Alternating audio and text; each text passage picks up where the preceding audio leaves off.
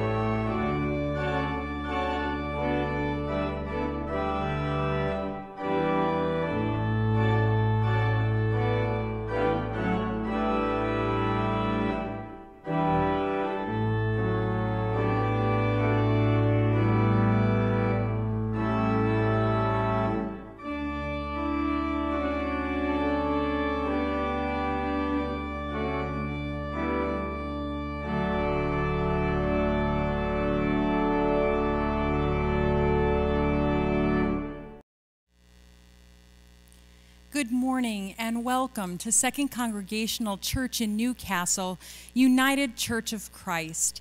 Our church is located in Newcastle, Maine, but we are gathered and scattered as a worshiping community. No matter who you are or where you are on life's journey or where you are connecting with us for worship this morning, you are a blessing to us, and we are so glad that you are here. Today is the 6th Sunday after Epiphany, and it is February 13th, 2022. We continue with our Hope and Healing sermon series with a focus on the Gospel of Luke this morning. So we're glad to have you here for that word. This word is Luke's version of the Beatitudes, and I invite you to hear and to see the words of healing in today's lesson. There is only virtual worship this morning. We continue to not have in-person worship during these COVID days, and so we will continue to gather virtually only through the end of the month.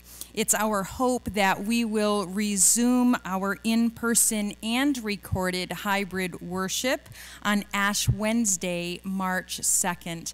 Please continue to check in with the church office and our Snippets email communications to stay up to date with our plans for reopening the building and returning to our in-person and recorded worship services. Because of that determination, our annual meeting on Sunday, February 27th, will be hosted by Zoom after the virtual worship service. So look for your annual report coming to you. If you haven't already received it, it will be coming by email to you. And you can also call the church office and ask for us to mail you a hard copy if that is preferred. Continue again to stay with your Snippets email communications for further announcements. Our informational meeting for the annual meeting will be held on Sunday, next Sunday, February 20th. Finally, my last two announcements are to share with you that this morning there will not be a virtual fellowship gathering on Zoom immediately after the worship service.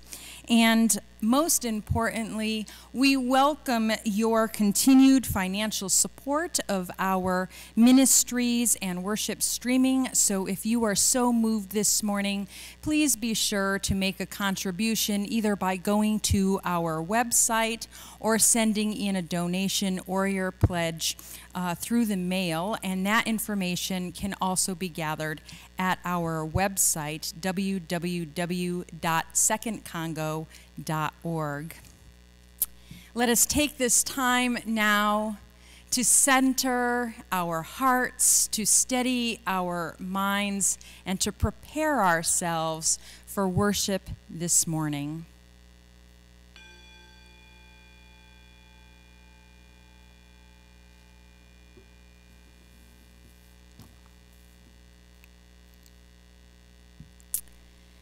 Please join me as you are able to in our call to worship. For those who follow God's ways, they are like trees planted by water. They bring forth fruit in due season, and they never wither or fail. Delight in God's teachings. Meditate on the scriptures day and night. For God watches over the righteous. Life is found in living God's ways. Let us now sing together our opening hymn, Like a Tree Beside the Waters. Enduring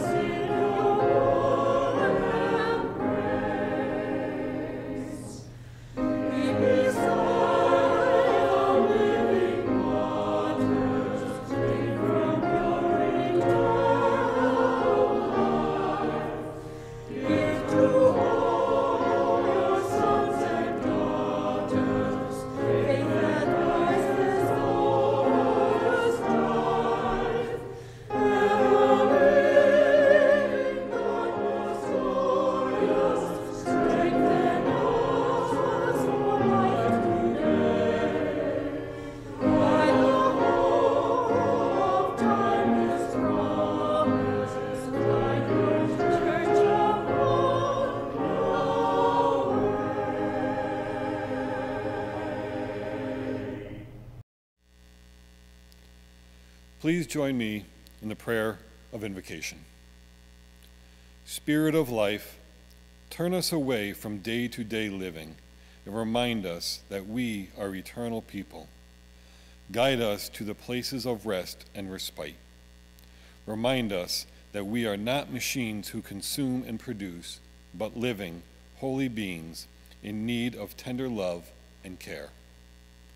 Guide us into the ways of healing and wholeness that require justice work, and lead us into your peace. Spirit of life, breathe on us, move us, and show us the way, the truth, and the life through Jesus Christ. Amen. And let's continue with the Lord's Prayer.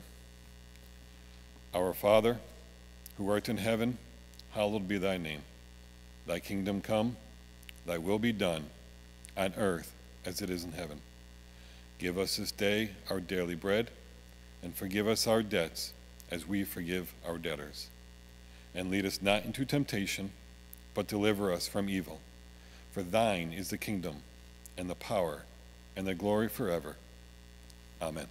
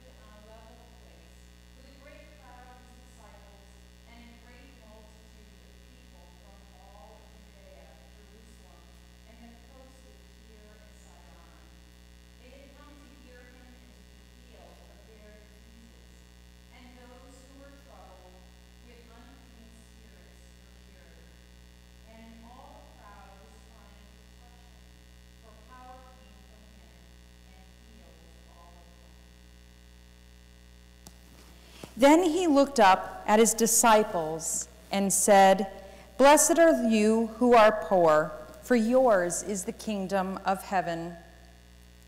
And blessed are you who are hungry now, for you will be filled. Blessed are you who weep now, for you will laugh. Blessed are you when people hate you, and when they exclude you, revile you, and defame you on account of the Son of Man. Rejoice in that day and leap for joy, for surely your reward is great in heaven, for that is what their ancestors did to the prophets.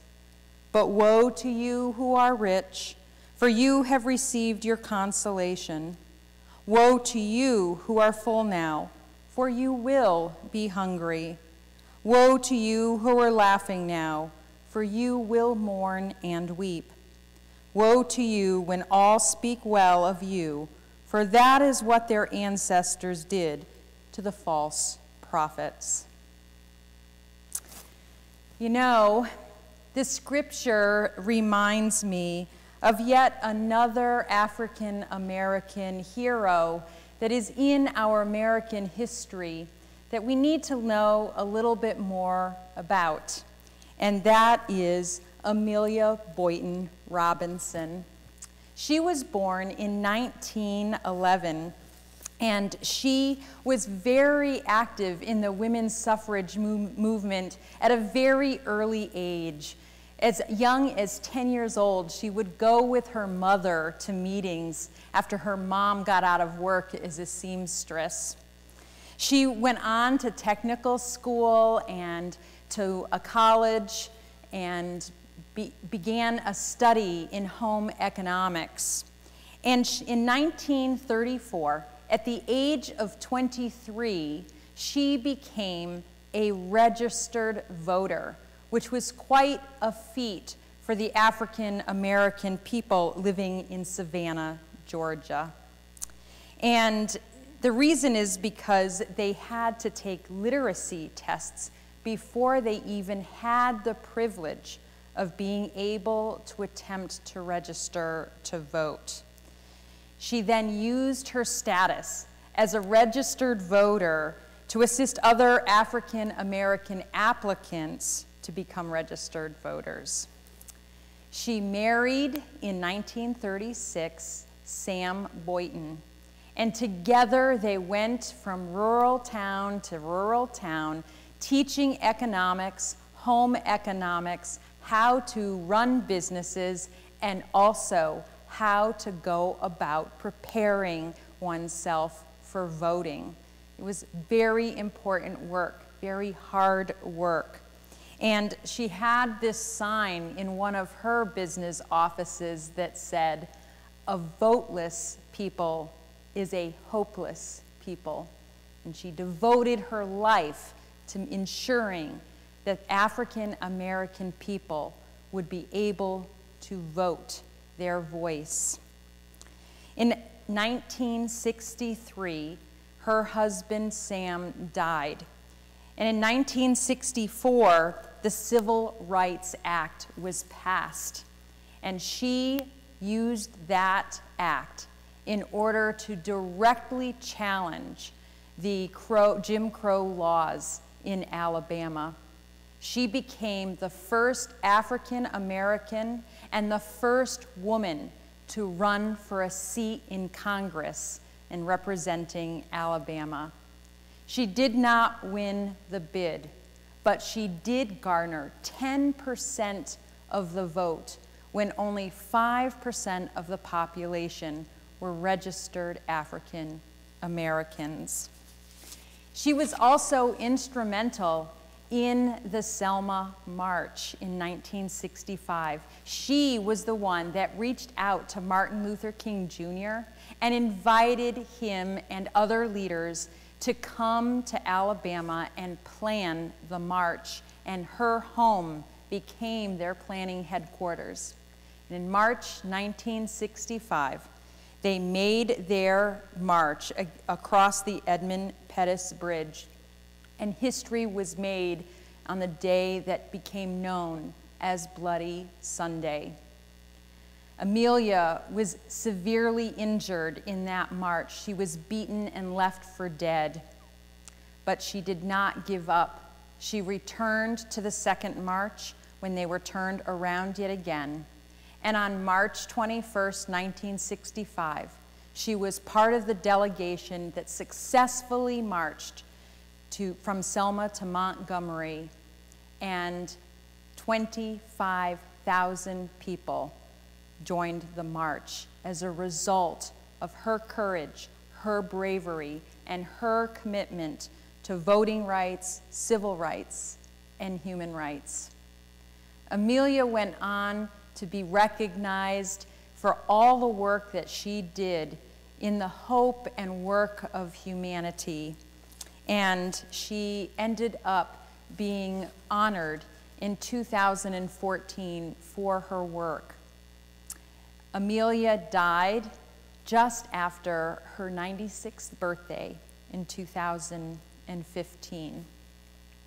And a week when our Supreme Court has struggled with supporting voting rights in Alabama and disappointed today's African American voters, it is right for us to remember the work and the courage of Amelia Boynton Robinson, and to remember that she too was a disciple for justice and for transforming hearts. Thank you.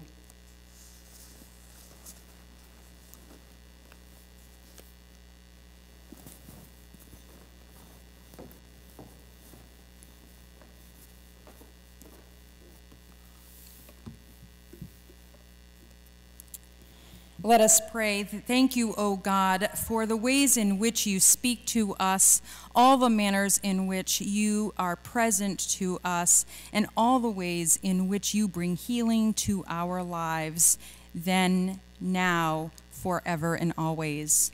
Amen. So as we know, there are times when things just aren't as they appear to be. When we get up close and personal and take a better look, we discover a different reality below the surface of things. This was true for Patrick Lawler. In 2005, he was a construction worker who thought that he simply had a bad toothache. For 6 days, he tried painkillers and ice packs to reduce the swelling around a tooth. And when nothing he did brought relief, he finally went to the dentist's office. And it was only after the dentist had taken an x-ray did Patrick learn the true source of his pain. He had a 4-inch nail embedded in his head. There, you see, there had been an accident 6 days earlier. Patrick had been working at a job site with a nail gun when the tool recoiled, hitting him in the face. A nail had gone into the wood that he was working with, so there was no reason for him to search for a missing nail. But what Patrick didn't realize was that a second nail had also misfired, and it had ricocheted and shot into the roof of his mouth. It was now embedded in his skull, piercing his brain, and having just missed the internal side of his right eye. After the accident, Patrick had only complained of a toothache and some blurred vision, even trying ice cream to soothe the pain. After the nail was discovered, the medical issues were now much more evident, certainly very urgent, and the risk of more harm and even death were even more dire.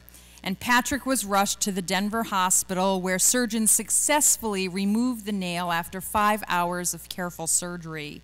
One neurosurgeon admitted, "This is the second time we've seen this type of accident at this hospital, when the person was injured by a nail gun and didn't actually realize that the nail had entered their skull." Go figure. As I said in the beginning, things aren't always what they appear to be, and often the truth is stunning and hard to believe.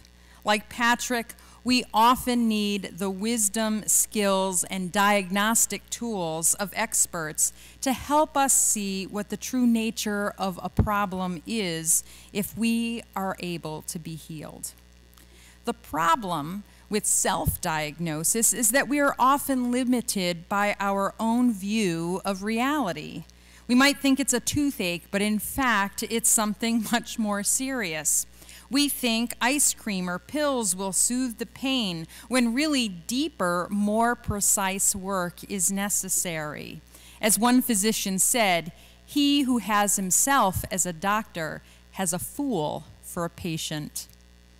Today's scripture reading from the Gospel of Luke brought this story to my mind because I tend to think of Luke's version of the Beatitudes much like a type of spiritual x-ray.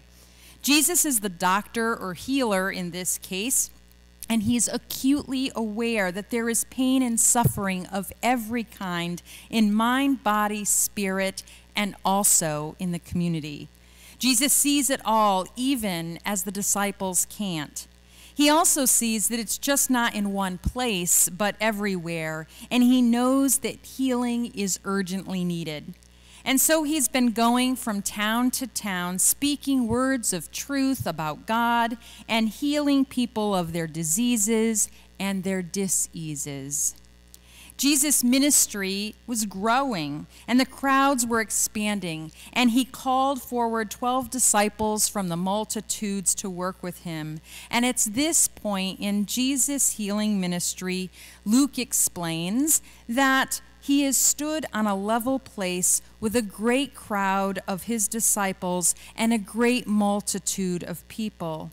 They had again come to hear him and to be healed of their diseases, and even those who were troubled with unclean spirits were cured. People recognized Jesus' healing power, and they were all trying to touch him. They wanted to be close to the one who could accurately diagnose what ailed them and then heal them. They longed to be healed of their pain because so far nothing else had worked, not even ice cream. And this is when Jesus takes his spiritual x-ray and reveals what he sees and where the true problems are among the people. Jesus directs his words to the disciples as they are the ones who have freely committed to following Jesus, and because this is how and where the urgent work of healing begins, right now. Jesus is intent on focusing their sight not on just what they perceived alongside him, but he also wants the disciples to see and understand the whole picture. These Beatitudes are instructions for them to look closely. He's telling them, see for yourselves who needs healing, what needs to be healed, and what will happen if the healing doesn't begin now, right now. As Jesus turns his gaze upon the disciples, we all can plainly see that things are not as they appear to be. And so we ask, what does Jesus see that the disciples don't see? What is it that we don't see either? Because Jesus sees the whole truth. Blessed are the poor. Blessed are the hungry. Blessed are the hurting. Blessed are those who are hated because of me. Jesus clearly points out that God's blessing, the Makarios, that sense of eternal unity with God, is upon those who are literally poor, living in poverty and without food. And what catches us off guard about these blessings is that Jesus comes to challenge what we see from the other side, the side that many of us can more easily relate to. He says that woe will befall those who are economically well off, well fed, well minded, and well known. Luke wants us to understand that Jesus' ministry is about social justice and mission.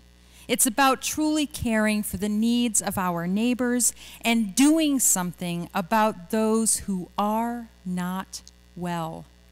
And Jesus goes deeper with that diagnosis as he is pointing directly at what he sees, the physical realities, in this case, poverty, hunger, and need, and that these are only symptomatic of where the true hurt or woe is. It's the hearts of the ones who are rich, well-fed, happy, and popular who are in need of healing right now. It's an eye-opening challenge. Often, we as Jesus' disciples see all the hurt that is right in front of us, and yet we do nothing but stand on the level place with Jesus and stare. We do comparatively little as we allow the poor to be poor, the hungry to be hungry, the hurting to keep on hurting. We're afraid of what the cost for us will be if we do help, because we are content with our own well-being. In these few contrasting statements of blessings and woes, Jesus has taken a snapshot of our human predicament while looking up to the disciples and us, as if to say, what are you doing right this minute? People are sick and dying right here, and they're tormented by hurt and unclean spirits. Will you get down here with me and help? The situation is dire. The festering wounds will only get worse if something isn't done. Full-blown care and compassion are needed right now. Do you see? Do you see? Jesus is telling us the truth of our lives as he sees us. Jesus sees it all, gets right down in it, and squarely levels with us, pointing the way. Help the poor, help the hungry, help the hurting. It won't be the popular thing, but it will be God's thing. And woe to the rich, the well-fed, the happy and popular, if your hearts do not change. Eugene Peterson's biblical paraphrasing of these woe passages helps to get to the meaning of these verses for our modern times. He puts it this way: but it's trouble ahead if you think you have it made. What you have is all you'll get. And it's trouble ahead if you're satisfied with yourself, for yourself will not satisfy you for long. And it's trouble ahead if you think that life's all fun and games, as there's suffering to be met, and you will meet it.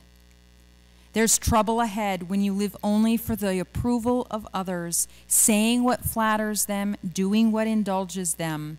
Popularity contests are not truth contests. Look how many scoundrel preachers were approved by your ancestors. Your task is to be true, not popular. Friends, things are not always as they seem to be in the world, in our lives, in our church community. With great care and devotion and love, we worry about whether our budget will be balanced. We fret about worship attendance and monetary income, and we are deeply concerned and committed. Our church leaders, who are also deeply devoted, meet for hours on end, matching dollars to fixed costs and seeking return value for ministry expenses.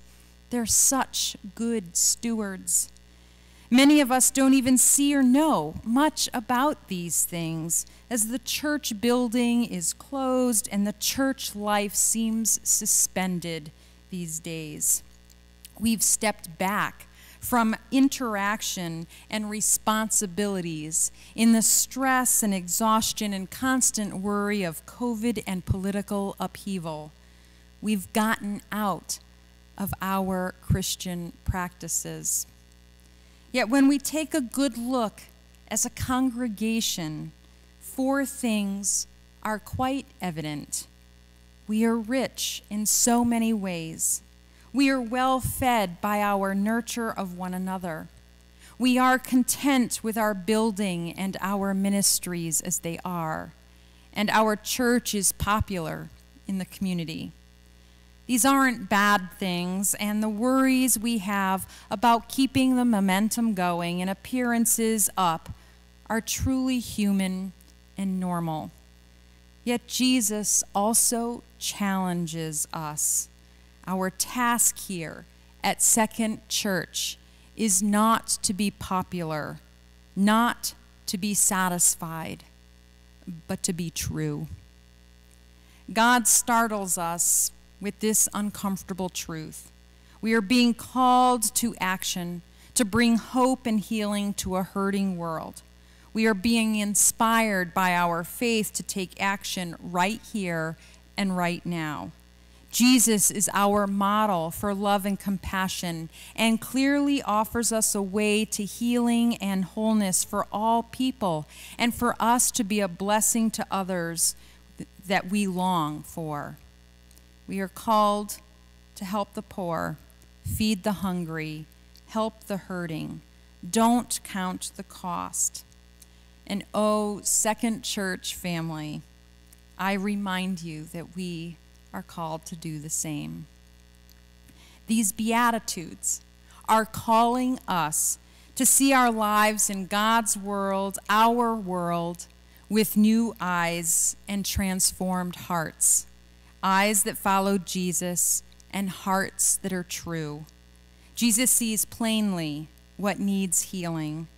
Blessed are the ones who can live in this upside-down world of God, For them the kingdom of God is revealed, and woe to us if we miss the opportunity to be part of such healing and blessing.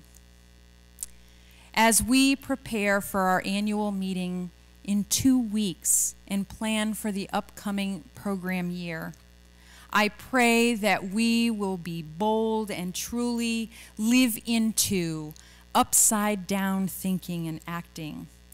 Regardless of budget constraints, COVID complaints, and the fact that we're all aging saints, may we come to see that we truly are a blessing. And I want you to know and to see and to truly believe that you are the ones who can bring hope and healing to our world right here, right now. God ordains it, and Jesus sees it. Jesus knows what the needs of healing are and will point us the way. May our hearts be true and our vision set on serving God's kingdom now. Amen.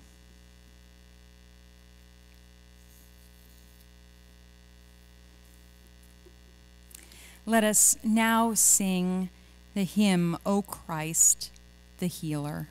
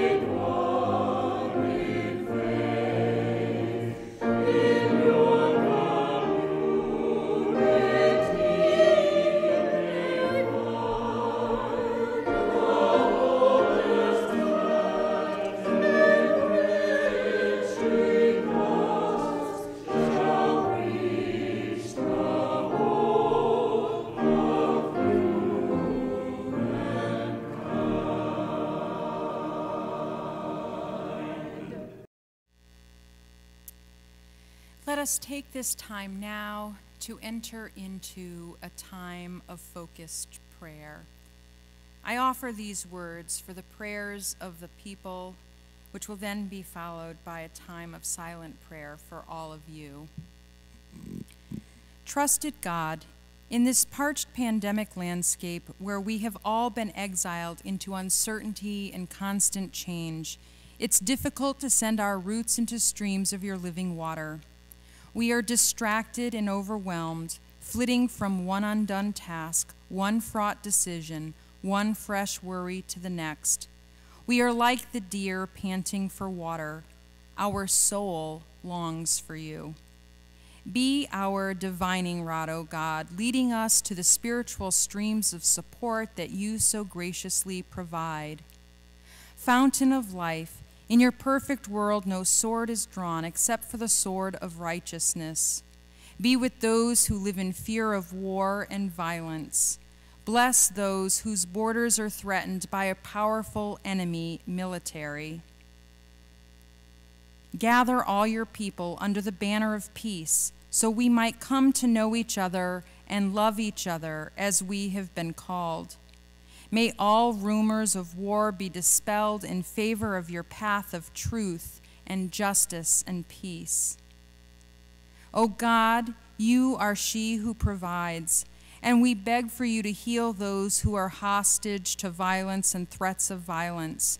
Calm the traumatized, the victimized, the oppressed. Ground those who are helpless and spinning. Renew those who are weary and overwhelmed. Heal those who are suffering and sick. Love and comfort those who are grieving. Help those who are hungry and have no bed. And gather us together, nurturing one, so we can learn to be tender and merciful with one another and with ourselves. In this prayer time, we also seek your care for that which is on our hearts.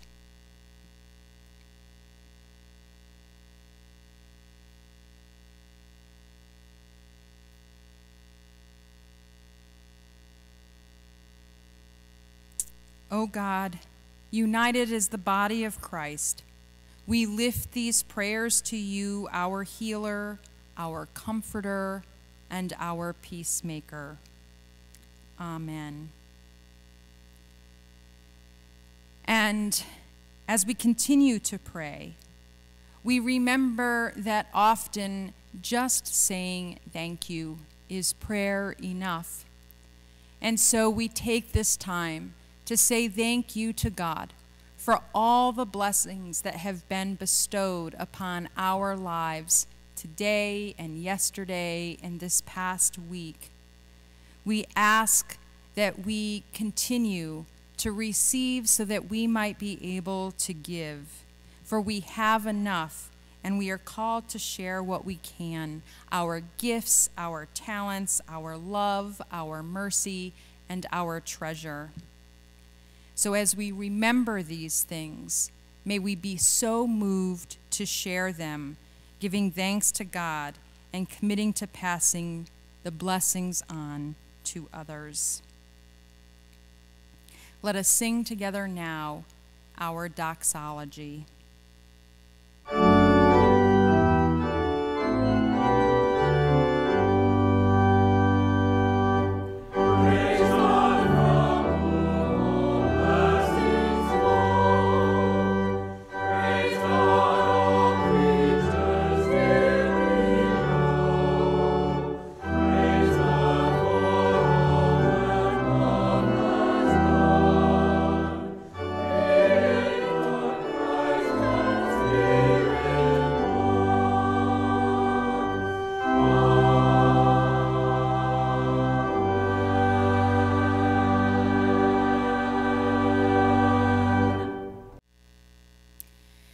And now we lift up our prayer of thanksgiving. God, you have sustained us and led us to sources of living water.